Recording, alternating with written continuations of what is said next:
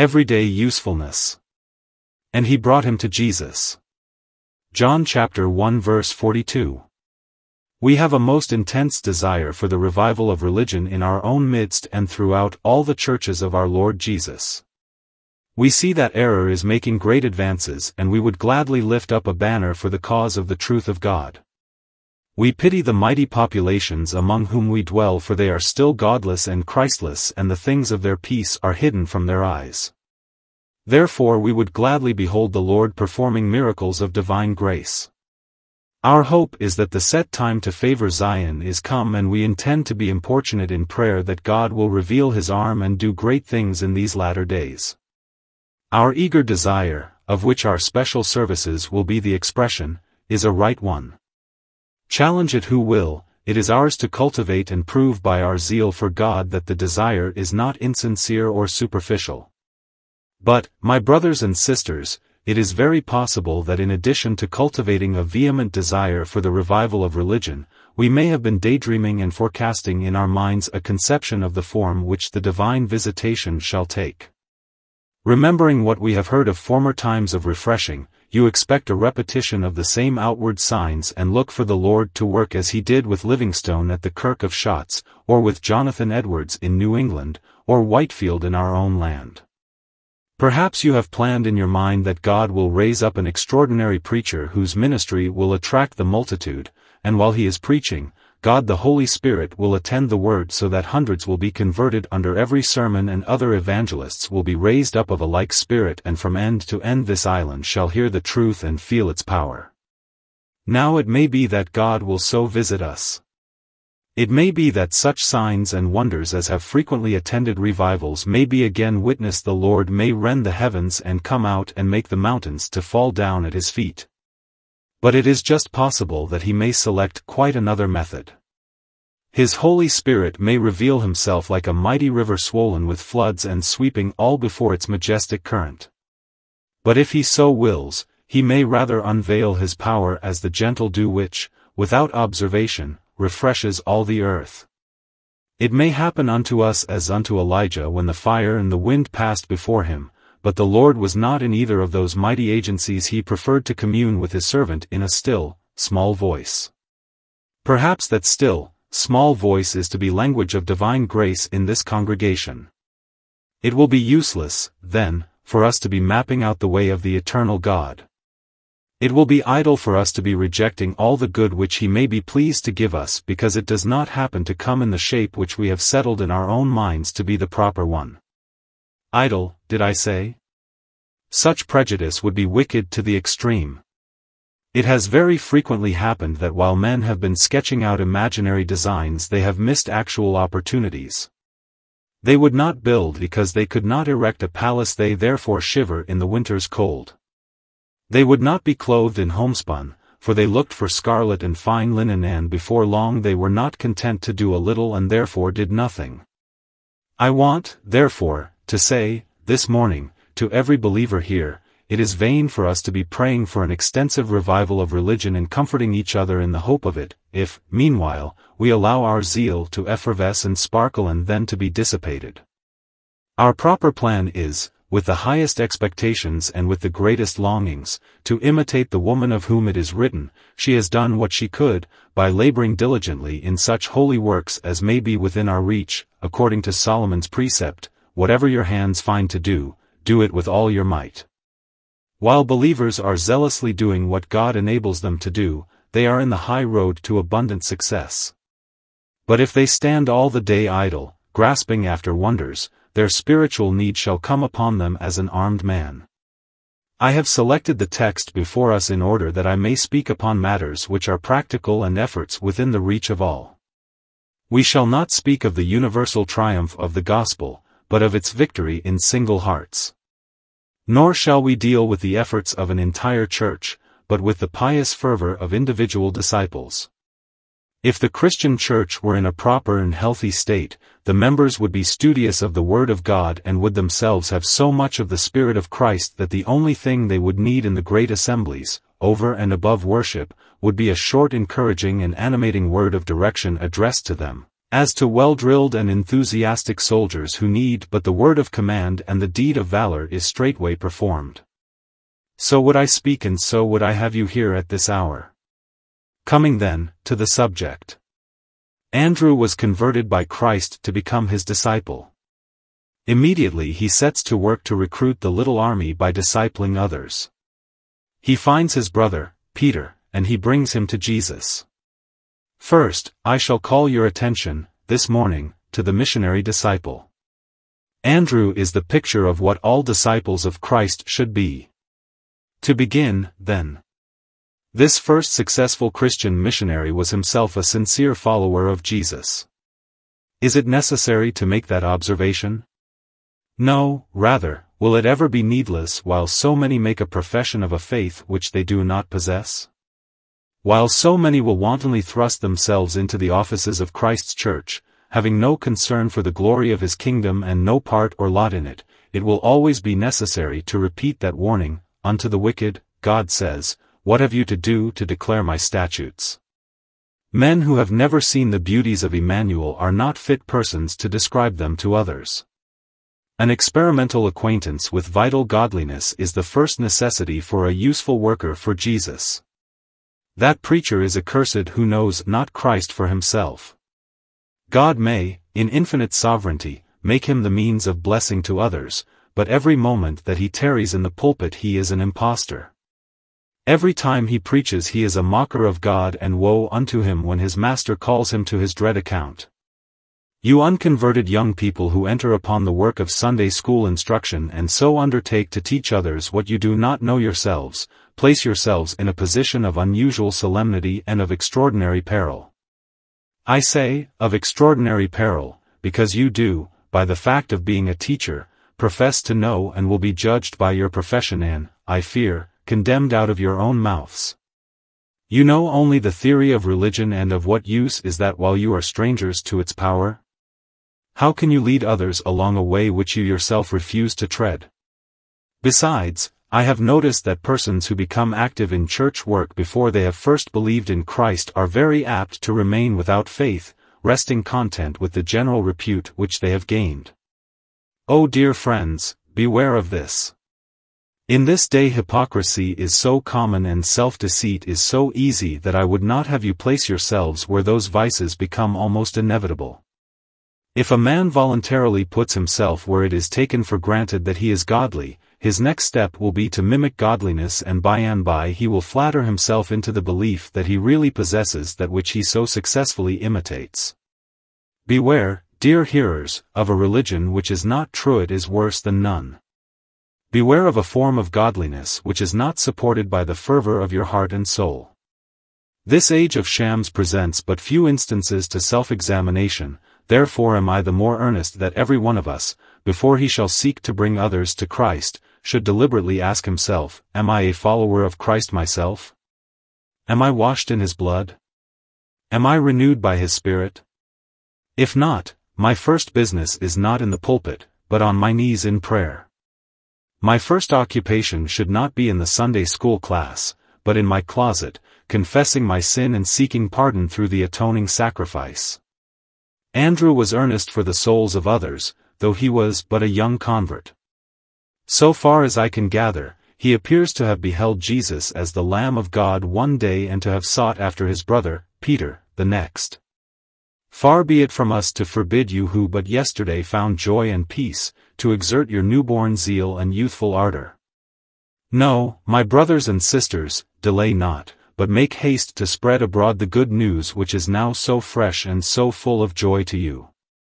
It is right that the advanced and the experienced should be left to deal with the captious and the skeptical, but you, even you, young as you are, may find some with whom you can cope, some brother like Simon Peter, some sister dear to you who will listen to your unvarnished tale and believe in your simple testimony. Though you are but young in divine grace and but little instructed, begin the work of soul winning, and tell to sinners round. What a dear Savior you have found! If the religion of Jesus Christ consisted in abstruse doctrines, hard to be understood, If the saving truths of Christianity were metaphysical points, difficult to handle, then a matured judgment would be needed in every worker for God, and it would be prudent to say to the young convert, "Hold back till you are instructed." But, since that which saves souls is as simple as A, B, C. Since it is nothing but this, he that believes and is baptized shall be saved, he that trusts the merits of Christ shall be saved. You who have trusted him know that he saved you, and you know that he will save others. And I charge you before God, tell it right and left, but especially tell it to your own kinsfolk and acquaintances, that they, also, may find eternal life. Andrew was a disciple, a new disciple, and I may add, a commonplace disciple, a man of average capacity. He was not at all the brilliant character that Simon Peter, his brother, turned out to be. Throughout the life of Jesus Christ, Andrew's name occurs, but no notable incident is connected with it. Though in later life he, no doubt, became a most useful apostle, and according to tradition, sealed his life's ministry by death upon a cross, yet at the first Andrew was, as to talent, an ordinary believer, one of that common standard, and nothing remarkable. Yet Andrew became a useful minister, and thus it is clear that servants of Jesus Christ are not to excuse themselves from endeavoring to extend the boundaries of his kingdom by saying, "I have no remarkable talent, or singular ability." I very much disagree with those who decry ministers of slender gifts, sneering at them, as though they ought not to occupy the pulpit at all. Are we, after all, brethren, as servants of God, to be measured by mere oratorical ability?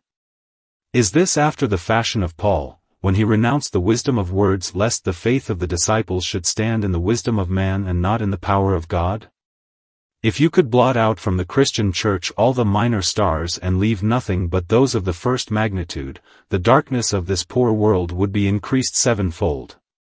How often the eminent preachers, which are the church's delight, are brought into the church by those of less degree, even as Simon Peter was converted by Andrew. Who shall tell what might have become of Simon Peter if it had not been for Andrew? Who shall say that the church would ever have possessed a Peter if she had closed the mouth of Andrew? And who shall put their finger upon the brother or sister of inferior talent and say, "These must hold their peace"? No, brother, if you have but one talent, the more zealously use it. God will require it of you. Let not your brethren hold you back from putting it out to interest. If you are but as a glowworm's lamp, hide not your light, for there is an eye predestinated to see by your light, a heart ordained to find comfort by your faint gleam. Shine, and may the Lord accept you. I am saying all this in this way that I may come to the conclusion that every single professor of the faith of Christ is bound to do something for the extension of the Redeemer's kingdom. I would that all the members of this church, whatever their talents were, would be like Andrew in promptness. He is no sooner a convert than he is a missionary. He is no sooner taught than he begins to teach. I would have them like Andrew, persevering, as well as prompt. He first finds Peter, that is his first success, but how many afterwards he found, who shall tell? Throughout a long life of usefulness it is probable that Andrew brought many stray sheep to the Redeemer's fold, yet certainly that first one would be among the dearest to his heart. He first finds Peter. He was the spiritual father of many sons, but he rejoiced most that he was the father of his own brother Peter, his brother in the flesh, but his son in Christ Jesus. Could it be possible for me to come to every one of you personally and grasp you by the hand, I would with most affectionate earnestness, yes, even with tears, pray that you, by him to whom you owe your souls, would awake and render personal service to the lover of your souls. Make no excuse, for no excuse can be valid from those who are bought with so great a price.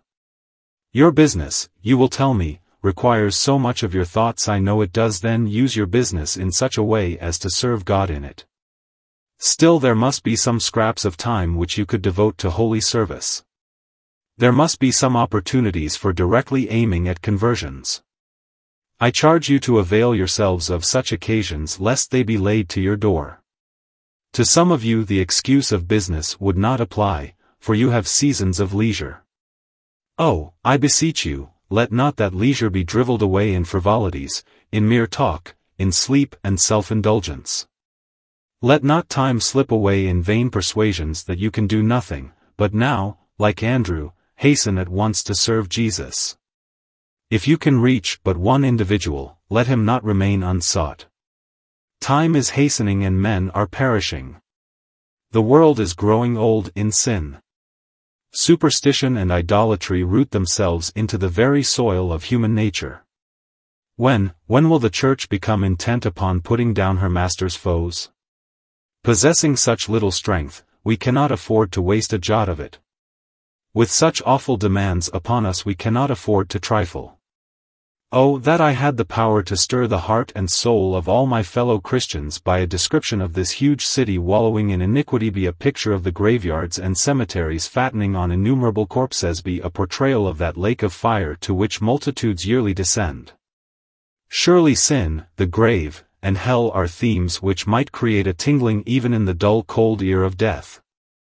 Oh, that I could set before you the Redeemer upon the cross dying to ransom souls. Oh, that I could depict the heaven which sinners lose and their remorse when they shall find themselves excluded. I wish I could even set before you in vivid light the cases of your own sons and daughters, the spiritual condition of your own brothers and sisters without Christ and therefore without hope. Unrenewed and therefore heirs of wrath even as others. Then might I expect to move each believer here to an immediate effort to pluck men as brands from the burning. 2. Having described the missionary disciple, we shall now speak briefly in the second place upon a great object. The great object of Andrew seems to have been to bring Peter to Jesus. This, too, should be the aim of every renewed heart, to bring our friends to Jesus, not to convert them to a party. There are certain unbrotherly sectarians, called brethren, who compass sea and trod land to make proselytes from other churches.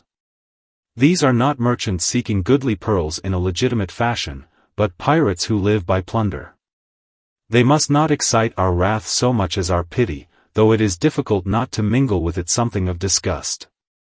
While this world remains as wicked as it is, we need not be spending our strength as Christian denominations in attacking one another. It will be better for us to go and fight with the Canaanites than with rival tribes which should be one united Israel.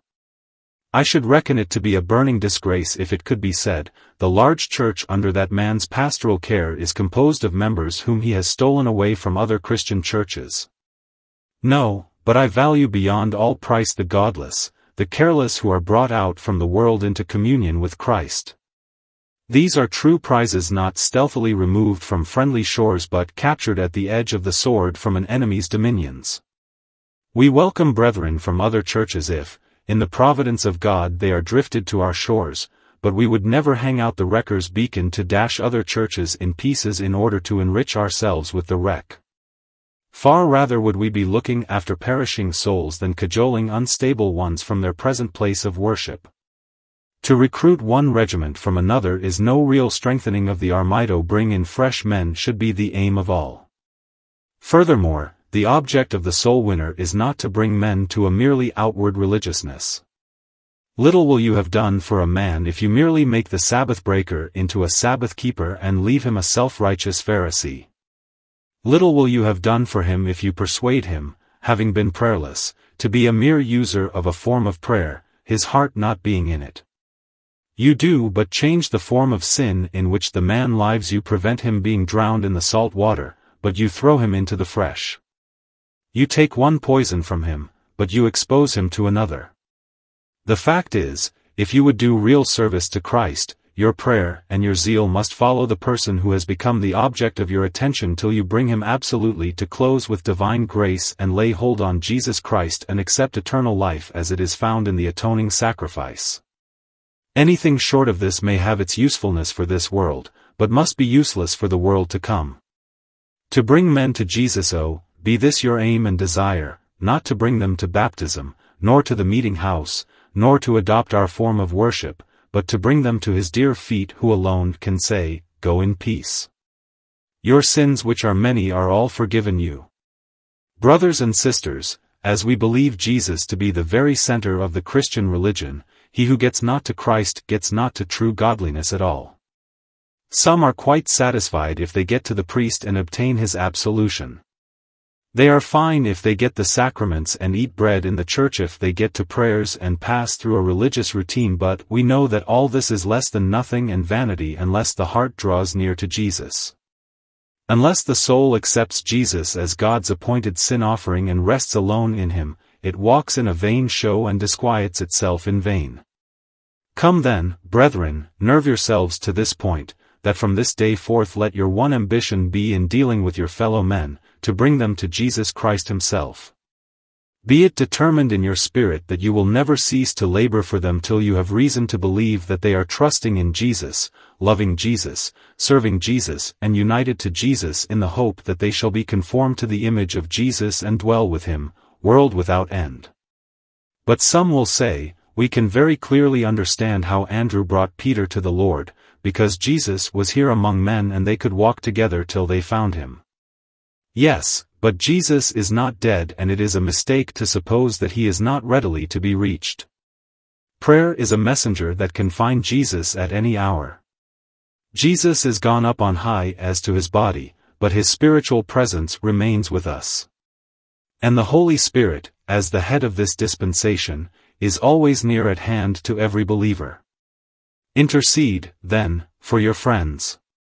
Plead with Christ on their account. Mention their names in your constant prayers. Set apart special times in which you plead with God for them. Let your dear sister's case ring in the ears of the mediator. Let your dear child's name be repeated again and again in your intercessions. As Abraham pleaded for Ishmael, so let your cry come up for those who are round about you, that the Lord would be pleased to visit them in his mercy. Intercession is a true bringing of souls to Christ, and this means will prevail when you are shut out from employing any other. If your dear ones are in Australia, in some settler's hut where even a letter cannot reach them, prayer can find them out. No ocean can be too wide for prayer to span, no distance too great for prayer to travel. Far off as they are, you can take them up in the arms of believing prayer and bear them to Jesus and say, Master, have mercy upon them. Here is a valuable weapon for those who cannot preach or teach. They can wield the sword of all prayer. When hearts are too hard for sermons and good advice is rejected, it still remains to love to be allowed to plead with God for its wayward one. Tears and weeping are prevalent at the mercy seat, and if we prevail there, the Lord will be sure to manifest his prevailing grace in obdurate spirits. To bring men to Jesus you can adopt the next means, with most of them, namely, that of instructing them, or putting them in the way of being informed concerning the gospel. It is a very wonderful thing that while, to us, the light of the gospel is so abundant, it should be so very partially distributed in this country. When I have expounded my own hope in Christ to 2 or 3 in a railway carriage, I have found myself telling my listeners perfect novelties. I have seen the look of astonishment upon the face of many an intelligent Englishman when I have explained the doctrine of the substitutionary sacrifice of Christ. I have even met with persons who have attended their parish church from their youth up who were totally ignorant of the simple truth of justification by faith. Yes, and I have known some who have been to dissenting places of worship who do not seem to have laid hold of the fundamental truth of God, that no man is saved by his own doings, but that salvation is procured by faith in the blood and righteousness of Jesus Christ. This nation is steeped up to the throat in self-righteous doctrine, and the Protestantism of Martin Luther is very generally unknown. The truth is held by as many as God's grace has called, but the great outlying world still talk of doing your best and then hoping in God's mercy off legal self-confidence, and I know not what beside, while the master doctrine that he who believes in Jesus is saved by Jesus' finished work, is sneered at as enthusiasm, or attacked as leading to licentiousness. Proclaim it, then. Proclaim it on all sides. Take care that none under your influence shall be left in ignorance of it. I can bear personal witness that the statement of the gospel has often proved, in God's hand, enough to lead a soul into immediate peace. Not many months ago I met with a lady holding sentiments of almost undiluted popery, and in conversing with her I was delighted to see how interesting and attractive a thing the gospel was to her. She complained that she enjoyed no peace of mind as the result of her religion and never seemed to have done enough. She had a high idea of priestly absolution, but it had evidently been quite unable to yield repose to her spirit. Death was feared. God was terrible, even Christ an object of awe rather than love. When I told her that whoever believes on Jesus is perfectly forgiven and that I knew I was forgiven, that I was as sure of it as of my own existence, that I feared neither to live nor to die, for it would be the same to me, because God had given me eternal life in His Son, saw that a new set of thoughts were astonishing her mind. She said, if I could believe that, I should be the happiest person in the world. I did not deny the inference, but claimed to have proved its truth, and I have reason to believe that the little simple talk we had has not been forgotten.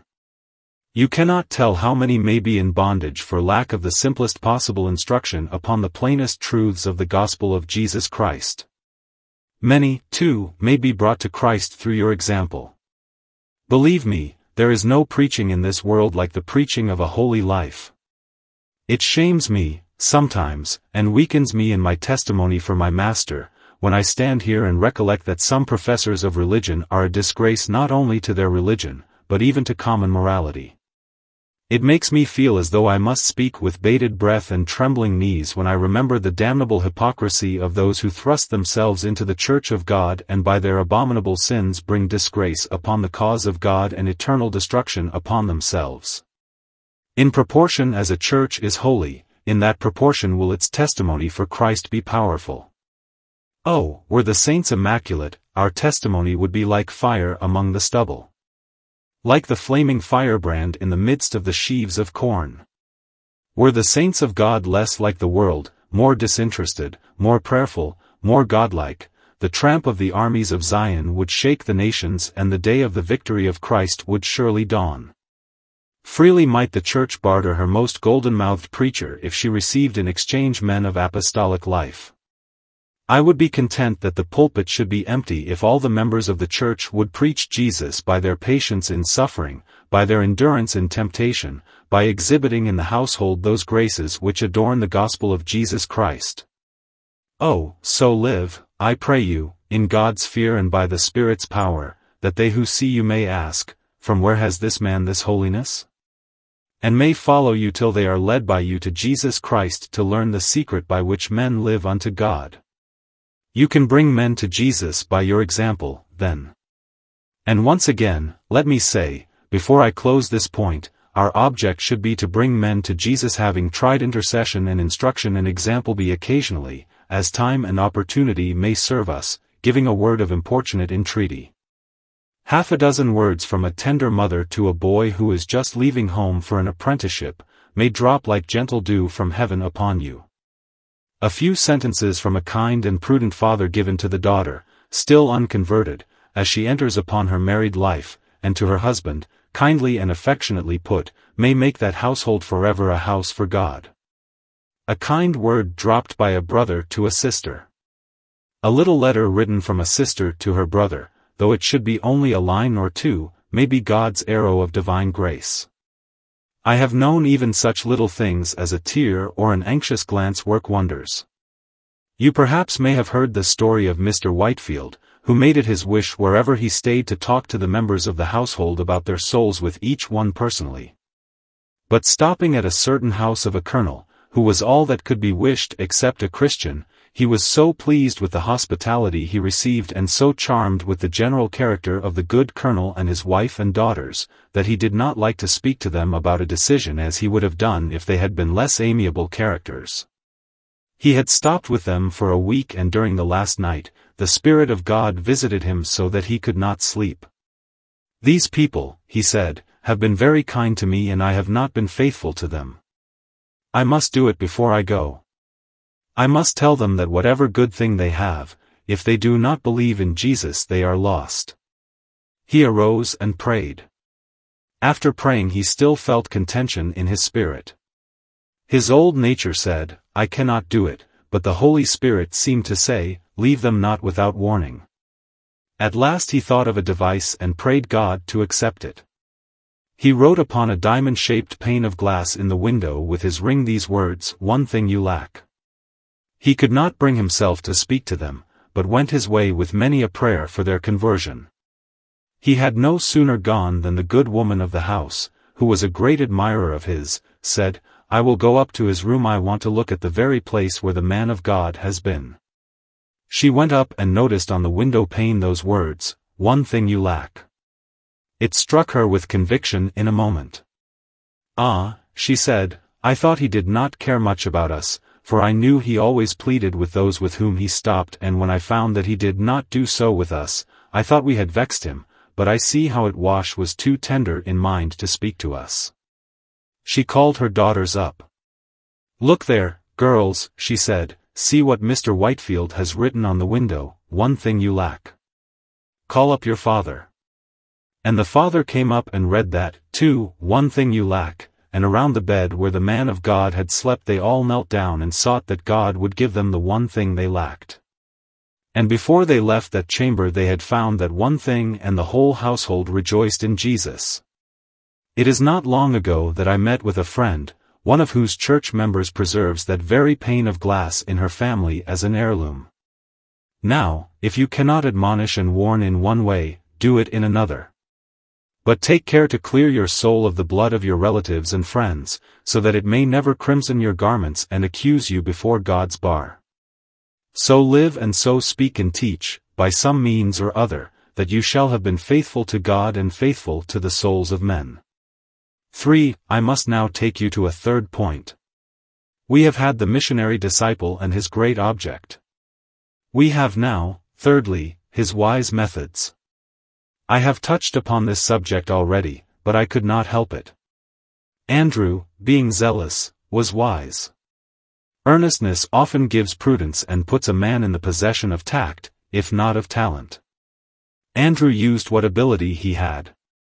If he had been as some young men are of my acquaintance, he would have said, "I would like to serve God.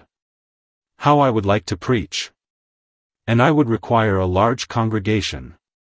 Well, there is a pulpit on every street in London. There is a most wide and effectual door for preaching in this great city of ours beneath God's blue sky.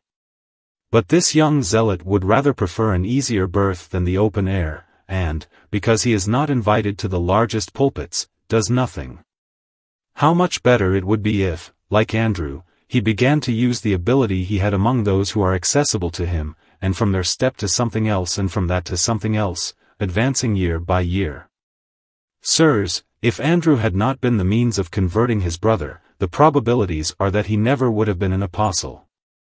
Christ had some reason in the choice of his apostles to their office, and perhaps the ground of his choice of Andrew as an apostle was this: he is an earnest man, he brought me Simon Peter.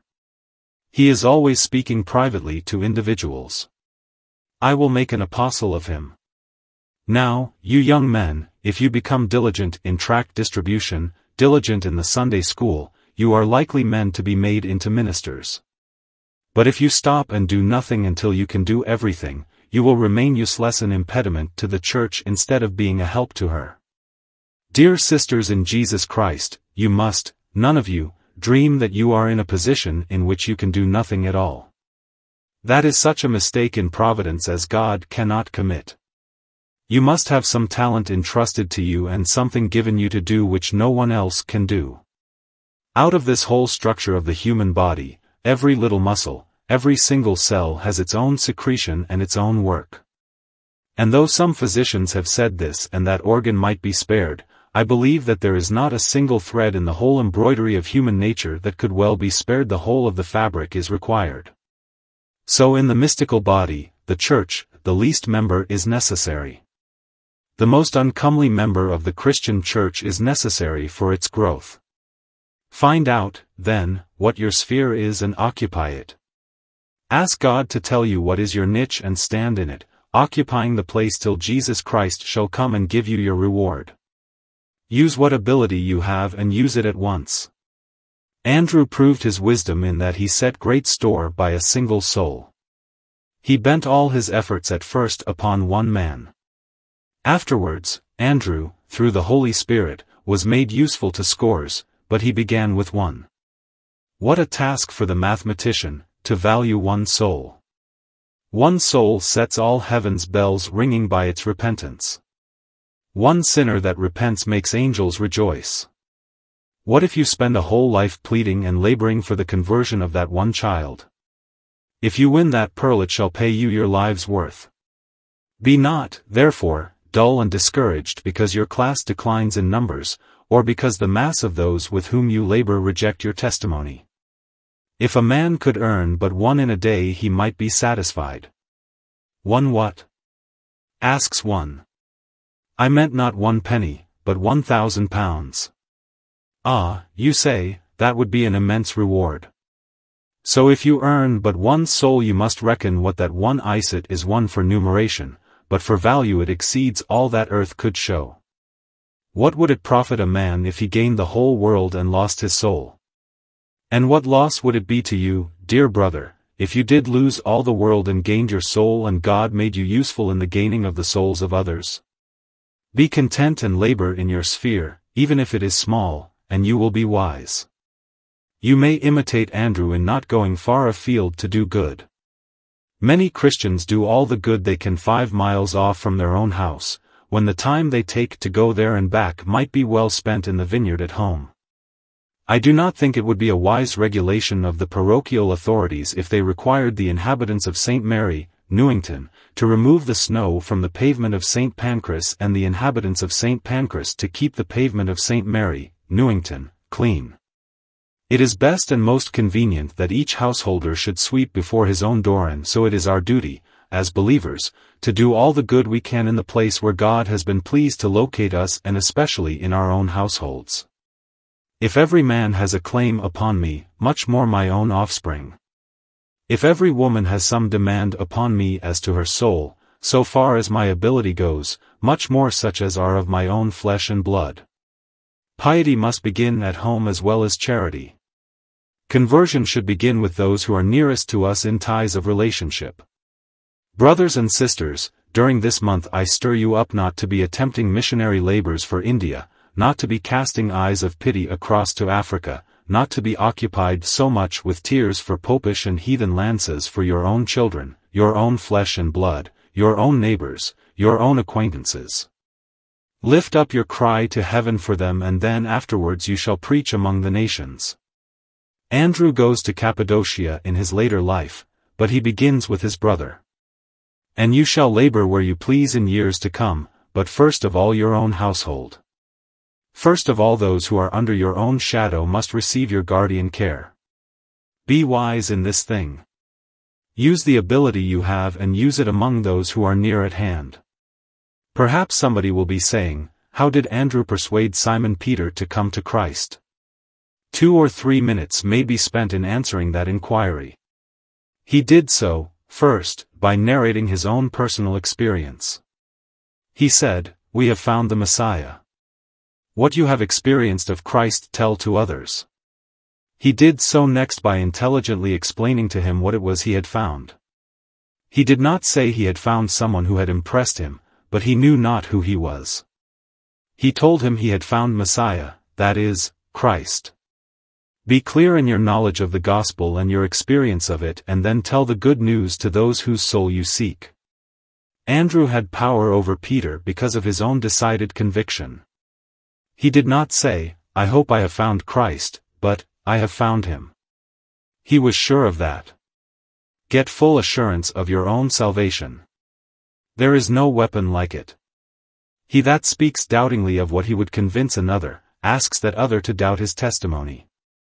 Be positive in your experience and your assurance, for this will help you. Andrew had power over Peter because he put the good news before him in an earnest fashion. He did not say to him, as though it were a commonplace fact, "The Messiah has come," but no, he communicated it to him as the most weighty of all messages with becoming tones and gestures. "I doubt not, we have found the Messiah, which is called Christ." Now then, brothers and sisters, to your own kinsfolk tell your belief, your enjoyments, and your assurance. Tell all judiciously, with assurance of the truth of it, and who can tell whether God may not bless your work? For, my time is past. I meant to have spoken of the sweet reward Andrew had. His reward being that he won a soul, won his brother's soul, won such a treasure. He won no other than that Simon who at the first cast of the gospel net, when Christ had made him a soul fisherman, caught 3,000 souls at a single haul. Peter, a very prince in the Christian church. One of the mightiest of the servants of the Lord, in all his later usefulness, would be a comfort to Andrew. I should not wonder but what Andrew would say in days of doubt and fear, "Blessed be God that he has made Peter so useful. Blessed be God that ever I spoke to Peter. What I cannot do, Peter will help to do. And while I sit down in my helplessness, I can feel thankful that my dear brother, Peter, is honored in bringing souls to Christ. In this house today there may sit an unconverted Whitefield. In your class this afternoon there may be an unsaved John Wesley, a Calvin, and a Luther mute and inglorious who is to be called, by God's grace, through you. Your fingers may yet wake to ecstasy the living heart that up till now has not been tuned to the praise of Christ. You may kindle the fire which shall light up a sacred sacrifice of a consecrated life to Christ. Only be up and doing for the Lord Jesus. Be importunate and prayerful. Be zealous and self-sacrificing. Unite with us, during this month, in your daily prayers. Constantly, while in business, let your hearts go up for the blessing, and I make no doubt of it, that, when we have proved our God by prayer, He will pour us down such a blessing that we shall not have room to receive it. The Lord make it so, for His name's sake. Amen. Portion of Scripture read before Sermon John chapter 1 verse 19 to 51.